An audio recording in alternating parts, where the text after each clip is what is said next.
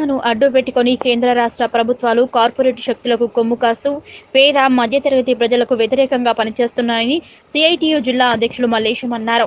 అఖిల భారత నిరసన దినాన్ని పురస్కరించుకొని కొల్చారం గ్రామ పంచాయతీ ఆవరణలో రైతులు కార్మికులతో కలిసి నిరసన వ్యక్తం చేశారు.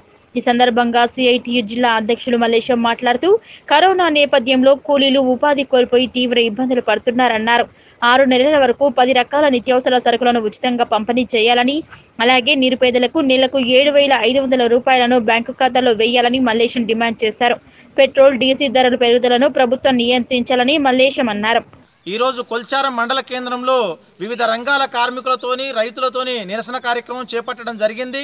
కరోనా వచ్చినటువంటి నేపథ్యంలో ఉపాధి కోల్పోతున్నారు, పనులు దొరుకుతలేవు.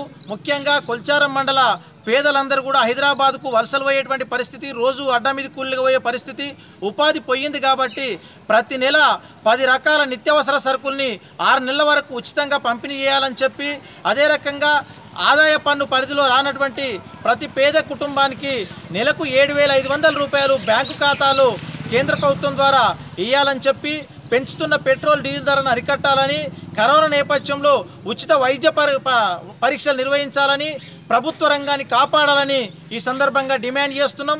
కేంద్ర ప్రభుత్వం కనుక దిగిరానట్టయితే భవిష్యత్తులో ప్రజానికము ఇదే పద్ధతుల్లో ఎక్కడికక్కడ నిరసన కార్యక్రమాలకు సిద్ధం కావాలని చెప్పి పిలుపునిస్తున్నాం.